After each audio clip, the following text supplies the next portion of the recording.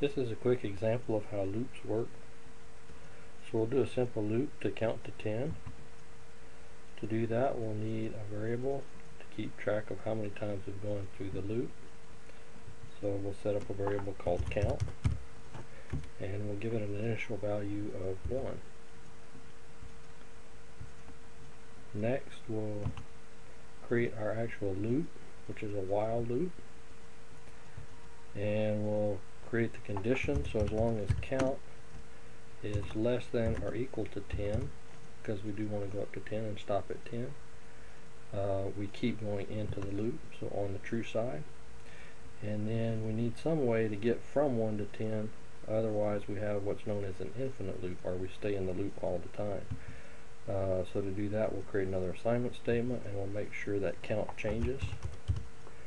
And the way we want it to change is called increment. So in other words, add 1 each time. So count would be equal to count plus 1. So there's our counter statement. Okay, so now it'll go through 10 times through the loop, but we want to be able to see the results. So our output will just output count, and then we can demo that real quickly by running it. And as we can see, it does go through the loop 10 times. Note the 3 important parts of a loop is: where do we start, the initialization; where do we stop, the loop test; and how do we get there, the increment. We need to set up those 3 things properly for the loop to perform the way we want it to. We could also have this loop go through 10 times by initializing to 0.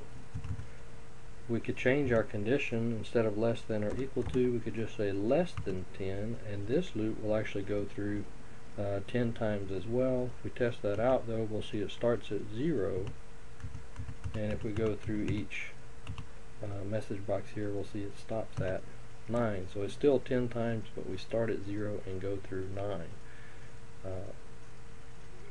This would be a different problem solution. Counting 0 through 9, it obviously doesn't count from 1 to 10.